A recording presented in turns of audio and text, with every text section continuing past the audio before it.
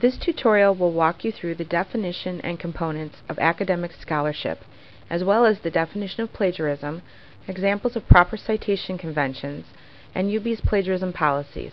Click to continue. Academic writing is meant for a critical and informed audience. It's based on investigated knowledge and uses hypothesis, theory, or arguments to arrive at a conclusion. It is objective, explains why the research is important, and organized so that other scholars can try to reproduce the results. Academic writing utilizes formal language. Authors of academic writing include university professors or retired faculty. They can also be scientists or research teams. Academic scholarship is disseminated many ways. Books, journal articles, and dissertations are three common venues. Books and dissertations go through a lengthy review process, sometimes taking years before they are ready for publication. The author has had their work reviewed by peers, fellow professors or researchers, and copy editors for both content clarity and grammar. Due to their length, books and dissertations are organized into chapters.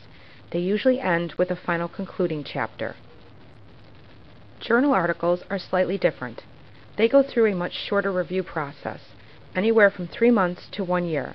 However, they are also reviewed by peers, scholars who are experts in the field of study, and journal editors. Because of their conciseness, they tend to follow a standard format. Journal articles in the social sciences typically include an abstract, introduction, literature review, hypothesis, methodology, results, discussion, conclusion, and bibliography or list of references. Let's take a closer look at each section. An abstract summarizes the important parts of the research. It gives the purposes of the research, the methodology used to collect data, and a brief conclusion. A literature review goes through earlier research that has already been done on the topic. It may also review research that has been done on tangential or similar topics that support or even refute the author's hypothesis. After the literature review, one usually finds a brief mention of the methodology to be used, along with a detailed hypothesis for research. What is being measured and why? What is the expected outcome, and how will data be gathered? The remainder of the article typically contains headings. The first is methodology. This is the method the researcher employed to test his or her hypothesis. Some common methods are coded analysis of interactions, survey, or experiment. After methodology comes the results. In this section you will find the author's data along with an interpretation of the findings. The discussion is next. Here the author will place his or her research within the larger body of knowledge on the topic. The author will also discuss the meaning behind the results in the previous section. The last piece of the article is the conclusion. Here the author summarizes the hypothesis as it pertains to the actual research results. The references, or bibliography, always appear at the end. It is a list, alphabetical by author's last name, of all the books, articles, dissertations, websites, etc. that were consulted and cited in writing the piece. View the following website.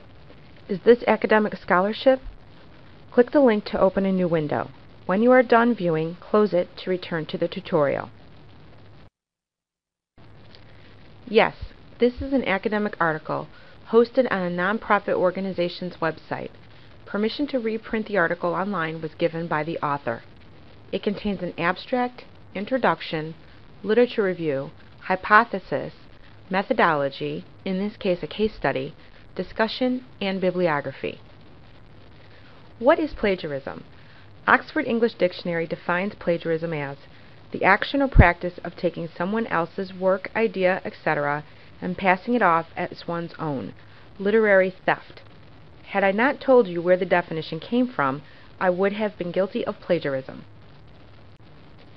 To avoid plagiarism in the body of your paper, provide proper citations for all quotations, summaries, paraphrases, or any other work or idea that is borrowed from others. Specific formatting styles are used depending on your discipline. The most common are MLA for Arts and Humanities and APA for social sciences. When using exact words, phrases, or sentences from a source, make sure to properly use quotation marks and cite where the information was taken from. How to avoid plagiarism in the body of your paper. Here's an example using APA style.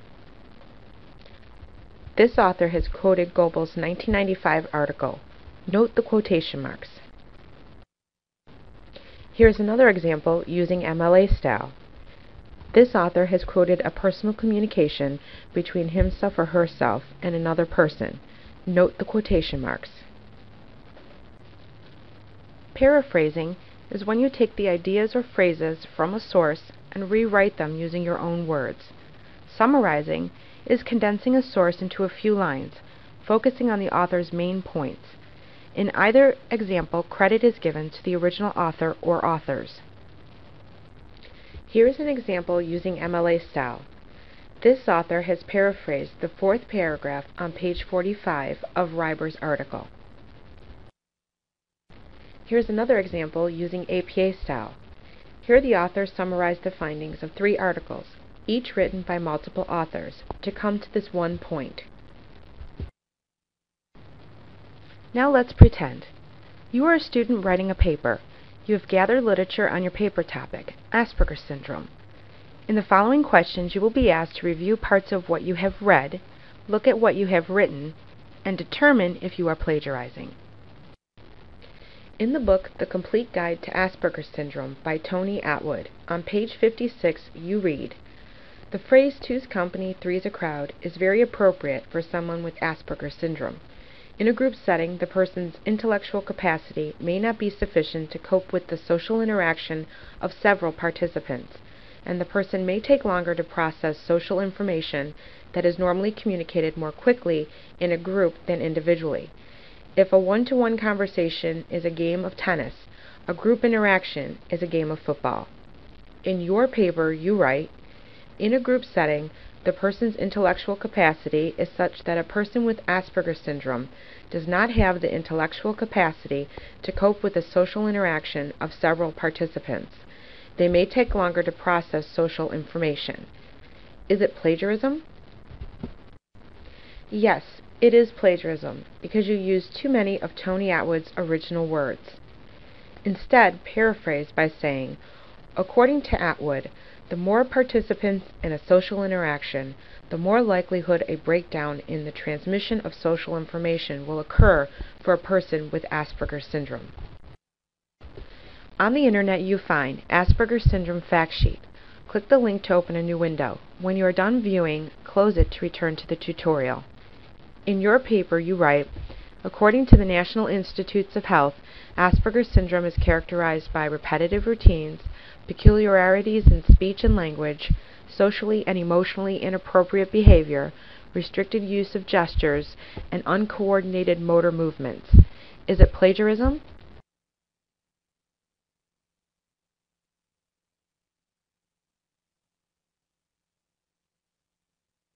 No. This is acceptable quoting. The name of the organization and the year accessed is included at the beginning of the sentence. It would also be included in the bibliography with the name of the page, date accessed, and URL. You digitized the following table from a book found at Google Books. During your in-class PowerPoint presentation, you include Table 15.1 as it is. Is it plagiarism?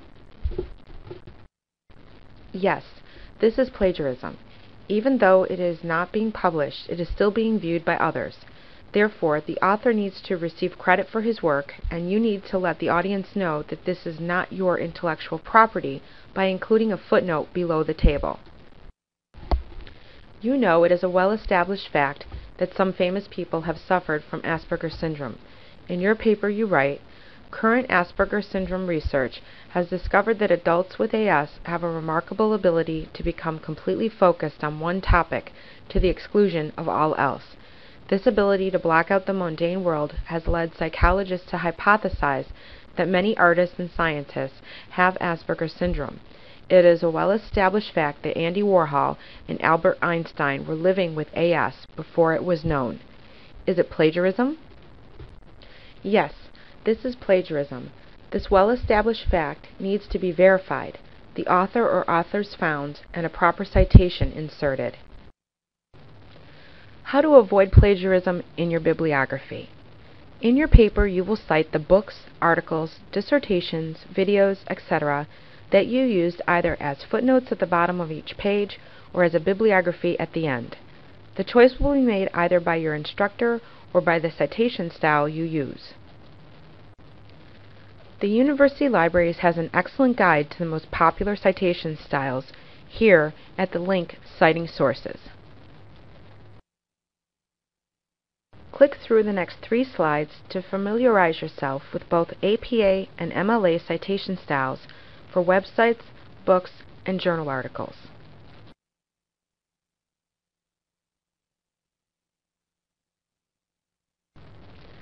The following is UB's policy on plagiarism and academic integrity.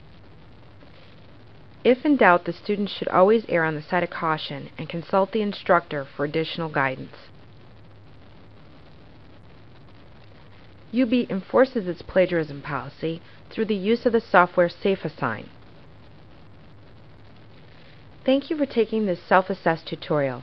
For more help and information, please go to the University of Buffalo Library's Research Tips website.